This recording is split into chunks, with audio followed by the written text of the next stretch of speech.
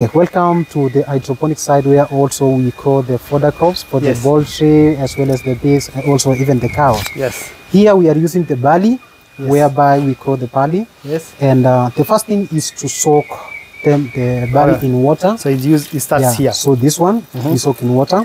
Then after soaking, we drain the water. So I'll show you how we drain the water off. Good job. So like this one. So we have this one, this packet have some holes. Yes. Yeah, to allow the water to go out. And then I now bring my soaked barley. For the barley, you can make sure it is soaked for at least 3 to 4 hours. And then after soaking, you drain the water.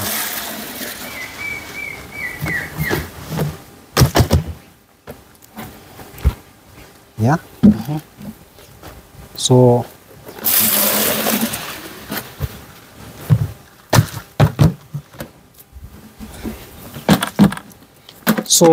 after soaking, we drain the water. We allow the water to seep out. Yes. And then we remain with this one. So why do we do this? Draining water means we are allowing them to sprout. So the one which we drained the water yesterday, we are going inside to, let me show you. You can come in.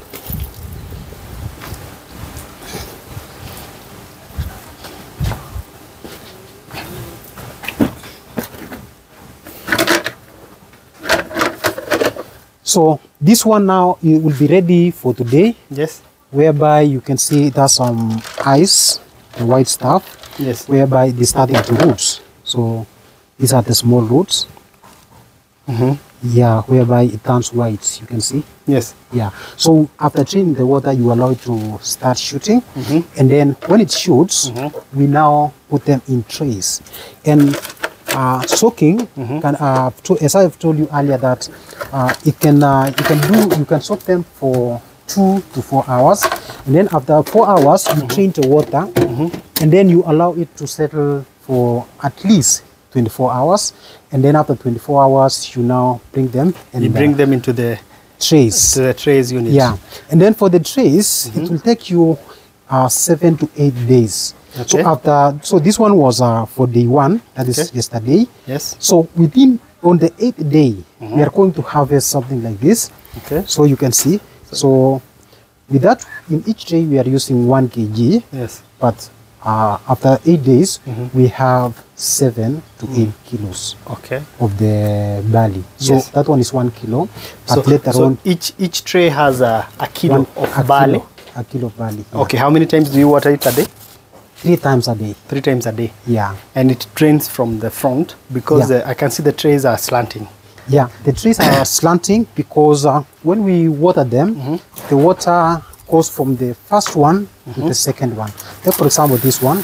So after watering like this, the water comes to the next one. Yes. And then the next one to the third one. Yes. And then the third one to the drain pipe, which is also a channel to the garden.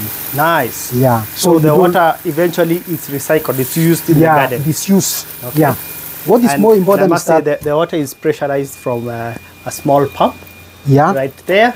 And from a tank right behind, and that tank gets its water from the roof, from the gutters. You harvest the water, the rainwater, into the tank. You have a solar to power this pump. Then you use that to irrigate or to water the trays. Yeah, and this pump only is run by a small battery. It's not something expensive. You have a battery there, I'll show you. And then, so for this one, after watering, you see how the water drains. This one have holes on the side. So it drains the second one. Then the second one goes to the third one and the leg. And then later on, we shall have the water running which seeps from through this guttering side and then goes to the farm. So there is no waste. So later on, you are using it to water the crops. Oh, there's another farm behind the we have the fruit hydroponics unit. Yeah. Okay. So this is yesterday. Yeah. From this side. Yeah. And then this 2 days.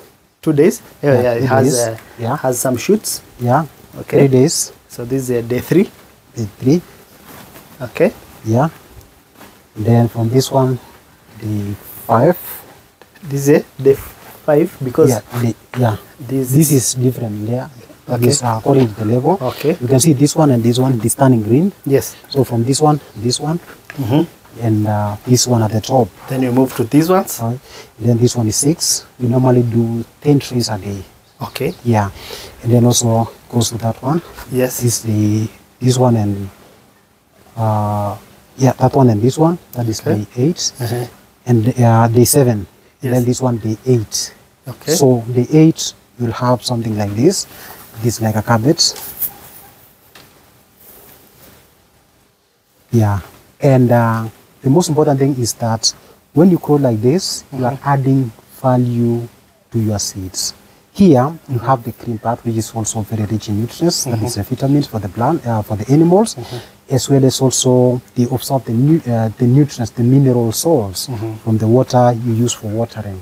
At the same time, you will also have the same carbohydrates, especially from the seeds. So you are adding value to your fodder.